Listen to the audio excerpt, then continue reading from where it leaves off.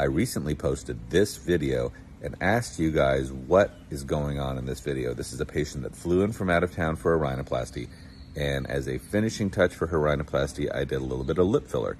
And for the first time in almost 20 years, tens of thousands of syringes of filler, I had this event happen. And my first thought was, let me get a video camera and share it with 125,000 of my closest friends so that I can educate people about this.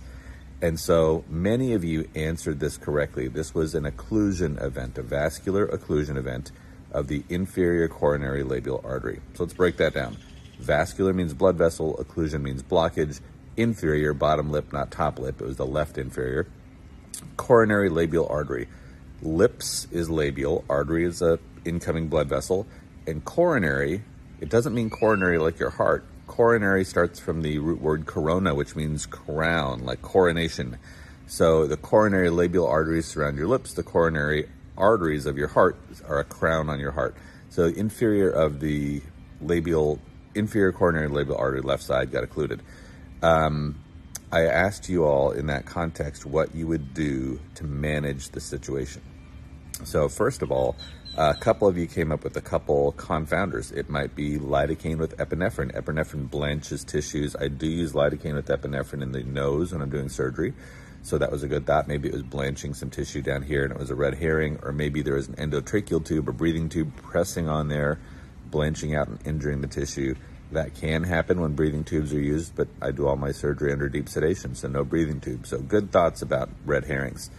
You went into then, almost everyone said, get out the hyaluronidase, either Hylenex brand or Vitrace brand, and break up the filler that is in the blood vessel. So when we're trying to get that tissue to get circulation again, we are racing against the clock. If we allow the tissue to have no oxygen for too long a period of time, the tissue can die. And so it goes from being either a white blanch like this. This is a classic vascular occlusion.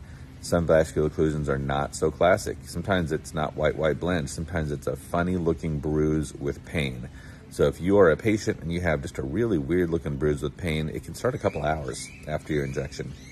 Or if you're a provider and your patient calls you and they've got a funny looking bruise with pain, you need to get yourself together in the same room.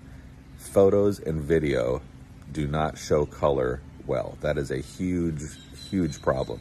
If I get sent a video or a photo of a possible occlusion, sometimes it looks terrible, and when I see it in real life, it's fine, and vice versa. Sometimes it looks okay, and when I see it in real life, it's terrible. Color does not convey well on the phone. So if you're looking at a flap for circulation or at a lip or any other area, nose for vascular occlusion, see that person in person. Anyway, so we're breaking down to two things to get circulation and oxygen specifically back into the tissue as quickly as possible. Number one is to get the filler out of the vessel. And so the first thing I did, I started massaging the tissue. If you imagine there's a little lump of filler in the blood vessel and you smash it and mold it, well, maybe you can get that lump to move on, go on through the blood vessel and restore circulation. So first thing I started doing is mashing the tissue and using a warm compress to allow the smooth muscles of the vessel wall to open up and hopefully allow the bolus, the little blockage, to move on. While I was doing that, of course, I had sent my staff to get some hyaluronidase, the enzyme that dissolves hyaluronic acid filler.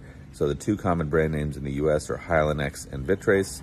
They both work by dissolving the chemical bonds between the boxcars of the filler train. So it takes a huge train of filler and breaks it down to individual boxcars, so to speak, which can then move on much more quickly.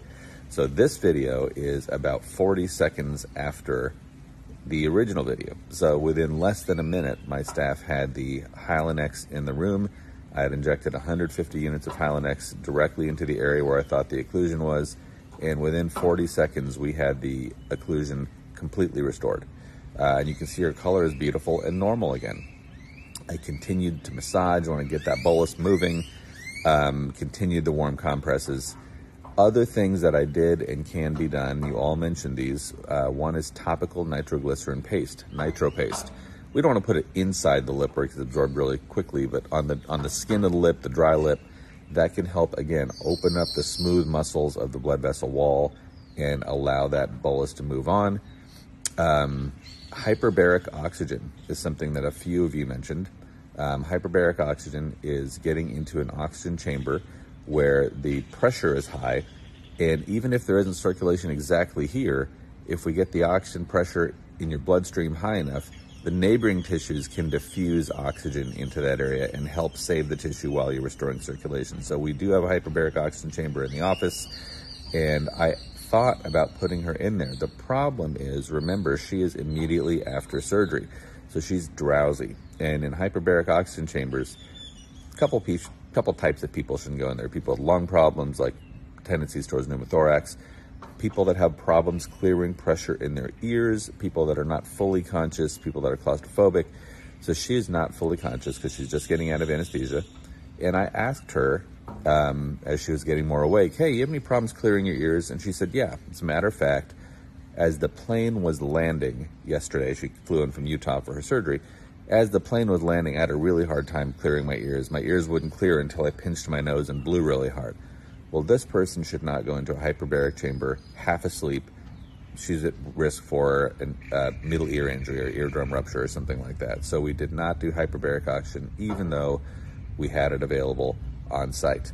A couple others of you mentioned aspirin and Dmso. Those are medications to thin the blood and help blood cells move more easily. Of course, she just had rhinoplasty surgery, so she is at risk for bleeding. And if we give her an aspirin, it increases her risk of bleeding for the next couple of weeks. So since we were able to restore circulation with solely warm compresses, NitroPaste, and really the Hylenex, the hyaluronic acid enzyme dissolver, that got her circulation back within 40 seconds. So since we actually had circulation back, I felt like there was more risk than benefit in adding aspirin to her treatment regimen. So what we finally ended up doing for her is the second I noticed the vascular occlusion, I started massaging warm compresses. We had those in the room already because they use hot water to mold the nasal splint. Within 40 seconds, we had Hylenex in the room. The first 150 units were in with complete return of color. I then made her stay in town overnight because this can recur. So I had her send me photos that first evening. They looked perfectly fine. If there's any question, I would have seen her in person or hotel. And then I had her come in person the next morning. You can see her, she looked perfectly fine. I let her go back to Utah. And then I checked in with her one last time. This is 2 days after the occlusion. And again, the tissue looks perfectly fine. There's no evidence of that there was ever any occlusion. There's bruising from the injections, bruising from the hyaluronidase injections, but no evidence of tissue damage whatsoever. So I hope that was helpful. You know, it's a weird thing to have your first filler injection complication and immediately say, you know what, I'm not going to brush it under the rug, I'm going to share it in front of hundreds of thousands of people. But hopefully you picked up a management pearl from any of these little things, and hopefully this video will help prevent many, many, many people from going untreated with their vascular occlusion.